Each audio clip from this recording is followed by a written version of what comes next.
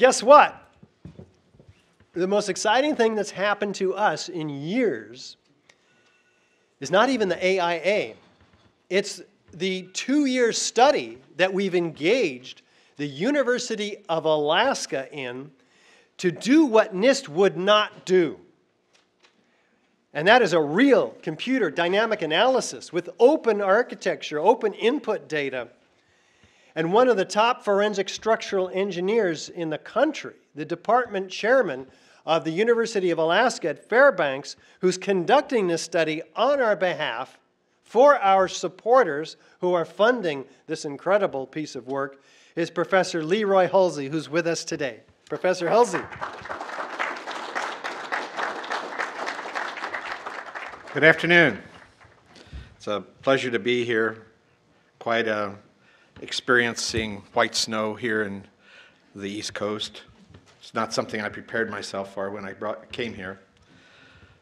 So this afternoon, I just wanted to take a moment and share with you fairly quickly some of the stuff that we're doing. And so, Down arrow. On your computer? Yeah. Okay. So a little bit of history, just as a reply of everything that we've been seeing today. On September 11, 2001, as we all know, WTC-7 endured fires for almost 7 hours from the time of the collapse of the North World Trade Center Tower, WTC-1, at 10:22 a.m. until 5:20 in the afternoon, WTC-7 collapsed.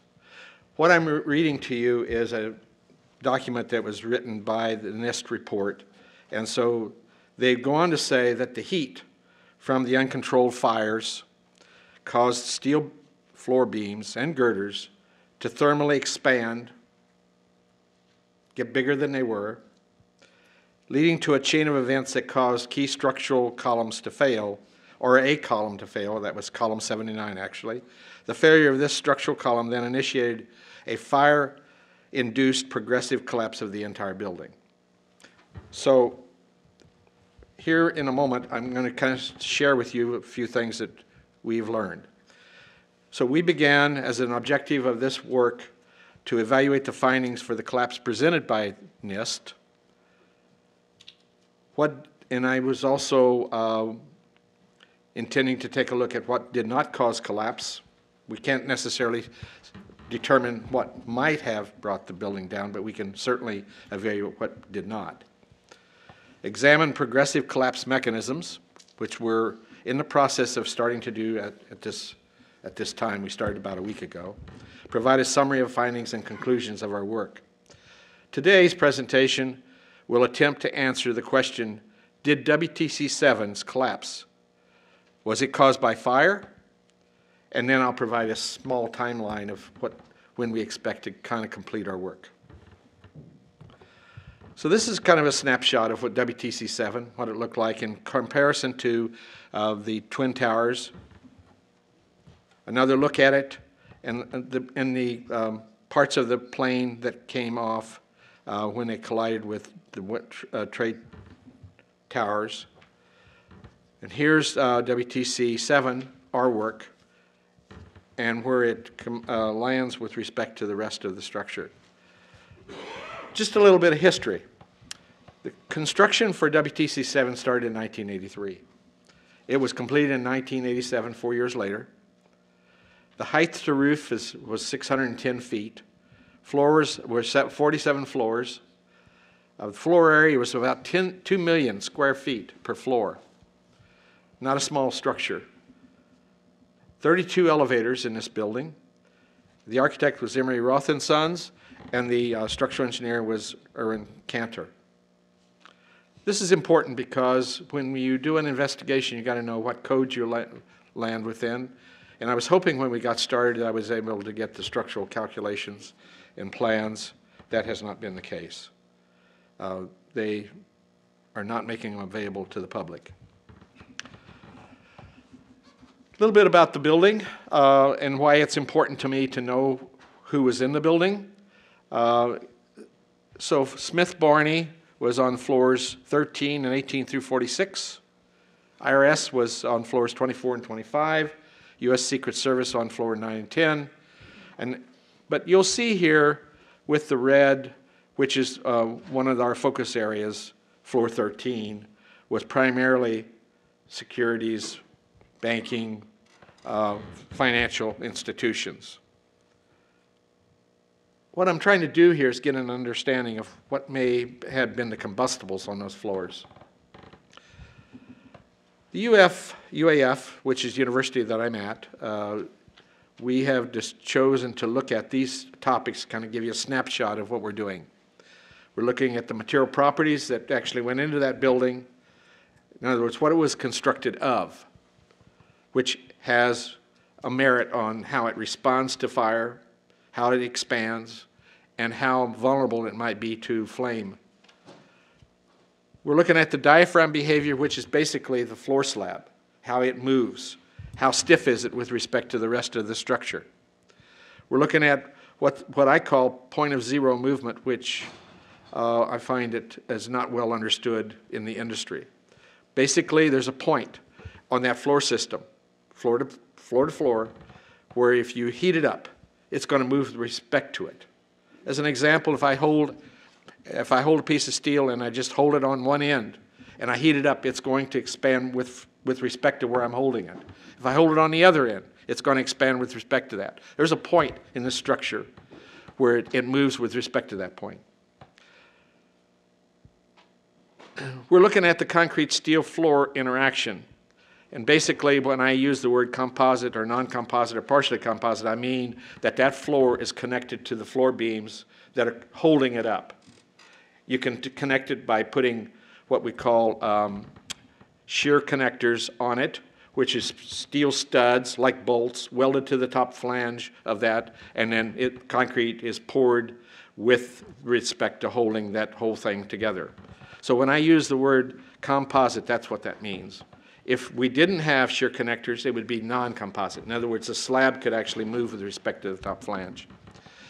Equivalent concrete deck versus fluted concrete floor slab with welded wire fabric is something that I looked at to try to get an equivalent behavior, because the way that is constructed, it behaves differently in the direction perpendicular to the framing versus the other direction. It's just the way that the stay-in-place steel forms were actually put on this building. Substructuring, I actually substructure this thing to save computer time. I won't go through the details of it, but basically what we're doing is taking this highly complex thing, breaking it down into simple pieces that has this same behavior as if I didn't do that, just to be able to get an understanding of how it behaves quickly. We're looking at the nonlinear behavior of how the beams and girders and the beams to the columns and the girders to the columns actually work together. We're looking at the heat transfer between on the drop ceiling, whether that airspace actually helped it, fireproofing and no fireproofing, and then so all of those are considered as part of this. The NIST report basically said, okay, this building has been impacted by the debris coming from the towers. That produced debris that went through the windows, created a fire, and then structural damage was also felt when it came through there. They used 3 computer programs, fire dynamic analysis, to simulate the fires on that building. They also looked at structural interface and structural response due to those fires by using ANSYS, which is a well-known finite element program. They also looked at initial structural response and probable collapse using LS-DYNA, which is an extremely well-known program as well. So we looked at the topics that were material behavior, property, zero. So I've already gone through that. I won't go through it again. Wait a minute, I'm going in the wrong direction. Apologize for that. So here's the NIST discussion points. I just want to kind of quickly, so this is a side view of the building. Floor 13 is highlighted there. That's kind of where we were looking at the building, and floor 12 and 13. Down below, you'll see a plan view. You'll see that this building is not symmetrical. That's pretty significant. Not only is it not symmetrical, it's not even structurally the same from one side to the other. So that's pretty significant. So the NIST conclusions for initial failure was, NIST argues that, 1, the absence of girder shear studs would have provided lateral restraint and the one-sided lateral support to the girder provided by the northeast corner floor beams for column 79. So let me go back for just a moment and kind of give you an idea. The northeast corner would be the upper right corner as you're looking at that plan view down at the bottom near D. So you should see AB, well, it's A, B, C, D, but D's on the upper right. So that's kind of where we're at with respect to this. Failure of a girder column connections were caused primarily due to thermal expansion of large span lengths of the northeast floor beams. They also said that fire-induced weakening of critical columns was not a factor. Temperature column 79 was actually below 200 degrees C, so it didn't weaken it and it didn't produce the failure. Movement along the beam axis was caused by sagging, and they also said that lateral displacement of the girder framing into column 79 was a result of thermal expansion of the beams framing into that girder. This is kind of what they basically said.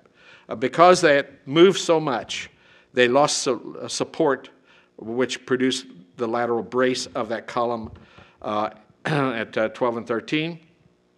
And so you'll see in the red there, that's lateral support of the column. And what happens with a column is that if you don't have enough lateral support, it's extremely vulnerable to vertical load, the load of the member weight of the entire building. And so it becomes vulnerable, and it can buckle, and it's not returnable when that happens. So that's what they said happened. What we discovered when we started studying this is that they, in the blue section there, you'll see they actually approximated the connections, the floor to beam, the beam to girder, and they attempted to do that. But everything to the left, and that's only a part of this floor system. You remember that this is a fairly wide floor system. Everything to the left that's not in blue, they did not do that. They just approximated it by using a pin or a fixed end, which basically is a stiffer system. I don't know why they did that, but they did. So what I want to share with you now is a little bit about what that building looks like when it falls and what their model looks like on the right. And so ask yourself if that represents the same thing to you. Yet, that's their approximation of what happened. This is another view of that simulated model of theirs, noting that one side of the building is coming down faster than the other, which means it's more flexible, less stiff. And here internally is how it's failing, which gives you another snapshot of this whole thing.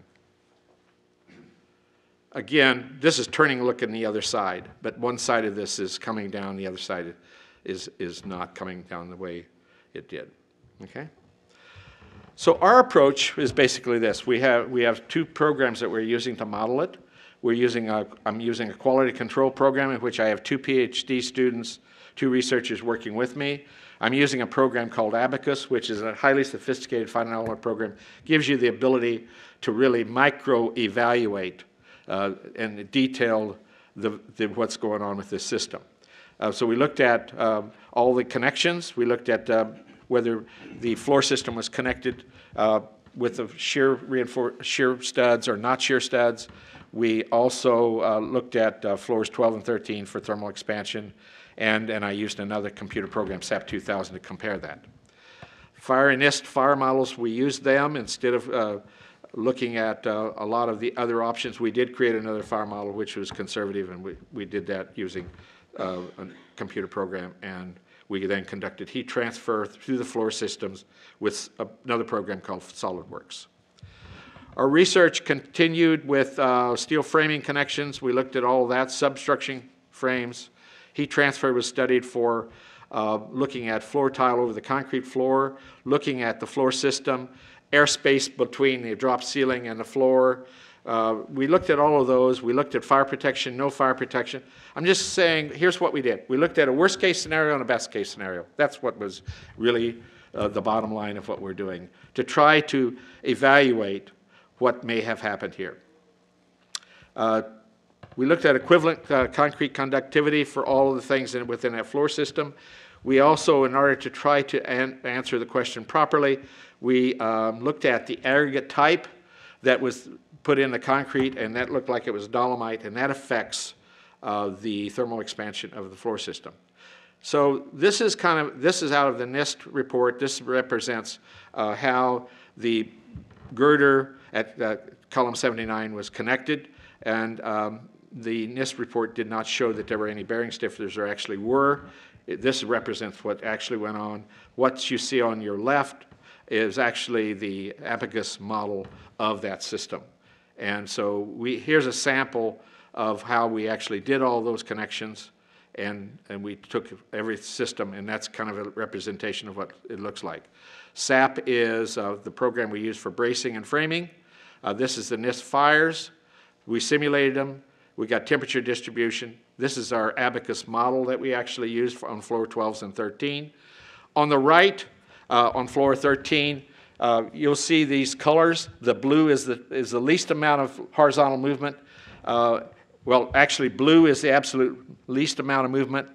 To the right, you see the most. That's red. The red is about 6.84 inches that it moved.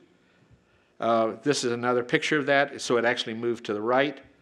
The point that's absolutely important here is everything in our model moved to the right. In reality, what NIST said, it moved to the left. And so NIST said it went from 5.5 inches or 6.2 inches to the left. Ours said at 1.85 to 1.92 inches to the right. The importance of that is it couldn't have pushed off of that base of that support, and it wouldn't have lost lateral support. Okay, so I'm going in the wrong direction again. I apologize. I'm about to finish. So if you take a look at floor 13 here, and you take a look at how NIST modeled it, the exterior wall was treated as an infinite system, and it all moved to the left. That's not true. What actually happens is the exterior is less stiff than everything to the left. And so it actually moved to the right. And so the pictures that I've shown you is what actually happened based on our model in red. NIST's model is and the NIST model is in the blue. This is kind of a comparative set of studies, and I know I'm over it, but just give me 1 second if you don't mind. So this is kind of a comparison of what have we done. The floor framing steel connections we modeled as springs. NIST did only a partial modeling of that. Exterior steel framing connections were included in our work. NIST did not. Girder to column stiffener plates were actually included because they were built that way. NIST did not. Floors composite with the beams and not girders, we looked at it, and NIST did. Floors composite with beams and girders, we looked at it, they did not. Thermal expansion of the concrete deck, we looked at that, they did not. Thermal conductivity and expansion of the material properties such as the concrete, we looked at it, they did not. So they have a thermal expansion movement of 5.5 inches. In 2012, they modified that to be 6.25 inches because apparently there was some doubt whether that would have actually caused the failure. I don't know why they would have all of a sudden found that they needed 0.75 more inches. UAF then is based all of our work on NIST column temperatures, and column 79 did not buckle under gravity loading. So I'm going to skip the conclusions and what's next. I just want to share with you that our conclusion is that did building 7 collapse under fire? And we did not find that that was the case. We can't find any justification that could have come down by fire. So that contradicts the findings by the NIST report. And we're in the process right now of looking at progressive collapses. We're taking out the columns. We're now taking out the columns at floor 8. What I found is that quite interesting, which is no big surprise. The building is not coming that straight down. It's actually leaning to the west as it's coming down. So remember, the building is not symmetrical, nor is it built even to have symmetrical behavior. It's actually built stiffer on one side than it is on the other. So it's going to have to be forced to come straight down. Even a symmetrical structure, for God's sake, isn't built perfectly. So nothing is ever going to come straight down unless you force it to do that. Anyway, that's where I'm at. Thank you.